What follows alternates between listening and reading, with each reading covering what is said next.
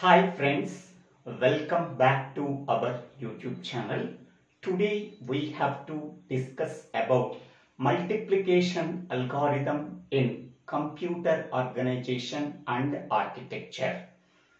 In this video, we have to discuss about hardware implementation for multiplication algorithm, flowchart for multiplication algorithm, and one example for multiplication algorithm. Before going to the hardware implementation, how normal multiplication can be done in the binary form, that can be discussed with one example. Suppose we want to multiplying 23 with 19. 23 can be called as multiplicand and 19 can be called as multiplier. First, we have to convert the multiplicand and the multiplier into equivalent binary form. 23 binary equivalent is 10111. You already know that. 19 binary equivalent is 10011. Now we have to perform the normal multiplication. We already know the normal multiplication. First, this entire thing can be multiplied with this bit 1. Then we are getting 10111. Next, this entire thing can be multiplied with this bit. Whatever the result we are getting, that result can be written after shifting one bit. So then we are getting 10111 after shifting one bit towards left. Next, this entire thing can be multiplied with this bit 0. So then we are getting 5 zeros that can be written after shifting one bit. Next one, this entire thing can be multiplied with this bit 0. Then we are getting 5 zeros we have to written after shifting one bit towards left. Next one, this entire thing can be multiplied with 1. Then we are getting 10111. Here we have to write after shifting one bit. Now we have to perform the normal addition operation. So only in this column only 1 is there, so that we have to write 1. In this column 1 plus 1, that is 0 with carry 1. Next, 1 plus 1 plus 1. 1 plus 1 plus 1 is nothing but 1 with carry 1. Here I am writing 1. This is carry bit 1. Next one, in this column only this one and carry bit 1. 1 plus 1, that is 0 with carry 1. Here I am writing. Next one, this column contains 1, 1, carry 1. So 3 ones, 1 with carry 1. 1 with carry 1. Now this column contains 2 ones and carry bit 1.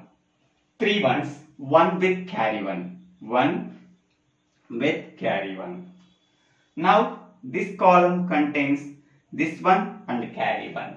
1 plus 1, that is 0 with carry 1. Next, this column contains only a single one, that is 1. Next, this column contains only single one, that is 1. Okay.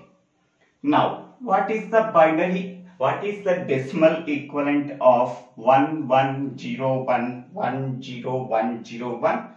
That is 437 is the decimal equivalent of 11011001. In this way, we have to perform the normal multiplication with paper and pencil by a process of successive shift and add operations. What are the operations we have to perform? multiplication operation. That multiplication operation can be performed by a process of successive shift and add operation. Here we have to perform shift operation. Here we have to perform shift operation. Here we have to perform shift operation. Here we have to perform shift operation. By a successive process of shift and add operation, we are getting the product of 23 and 19 is 437. Its binary equivalent is 1101100101. How it can be performed in the computer? Okay, this process can be done only by using paper and pencil by a human. Okay, but how this multiplication can be done in the computer? What is the hardware implementation is required for performing this multiplication? So this is the hardware required for multiplication operation. Here we have to use 3 registers. The first register is called as B register. In that B register, we have to store the multiplicand. Okay, and its sign bit is stored in BS register. This is a flip-flop. It can store only 1 bit of information. Only it can store the sign bit value. So that sign bit value 0 indicates the positive. That sign bit value 1 indicates the negative value. So this is a flip-flop or 1 bit register. It can store only 1 bit. Next one. Second register is called as Q register. This register is used for storing the multiplier. Okay, multiplicand is stored in B register. Multiplier is stored in Q register. The sign bit of multiplier is stored in a flip-flop or a 1 bit register called as QS. QS is used for storing the sign bit of the multiplier. BS is used for storing the sign bit of multiplicand.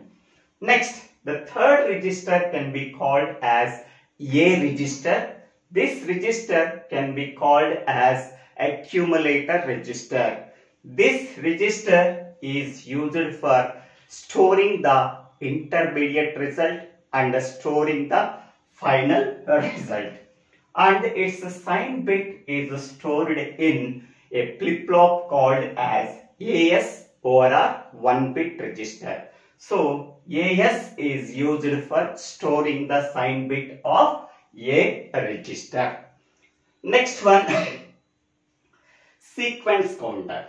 Here the sequence counter is initialized with number of bits within the multiplier. How many number of bits are there in the multiplier? So that number of bits are stored in the sequence counter. Sequence counter can initially set to the number of bits in the multiplier. The sequence counter is decremented by 1 whenever any partial product is generated.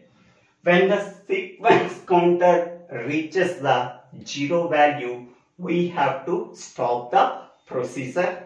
Then the final result is stored in the accumulator and Q register. Next one. Here the parallel adder is used for performing the addition operation between the content of the A register and B register. Okay, in the B register we are storing the multiplicand. A register is initially set with the zeros. Whatever the content is there in the A register, that can be sent it to the complementer and parallel adder. Whatever the content is there in the B register, that can be sent to the complementer and parallel adder. Here in this case we do not use complementer, only we have to use parallel adder. In that parallel adder we have to use full adder to perform the addition operation between the content of A register and B register. Now the content of B register is available here. The content of A register is available here. The parallel adder can perform the addition operation. After performing the addition operation, whatever the result we are getting, that result is stored in the A register. If any output carry or AND around carry is generated, that AND around carry can be passed to the extended flip-flop, that is E. Initially, E register initialized with 0. Initially, the extended flip-flop E is initialized with 0. After performing the addition operation between A register and B register, whatever the result we are getting, that result can be passed to the A register.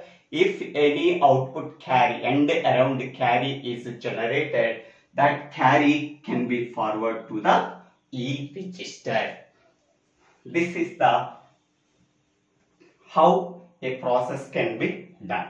Next one, Qn is nothing but least significant bit of the multiplier. Okay, Qn represents the least significant bit of the multiplier that is stored in the Q register.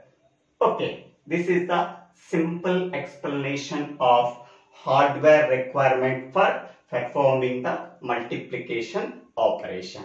Next, we can go for the flowchart for multiplication operation, and that can be explained with one example.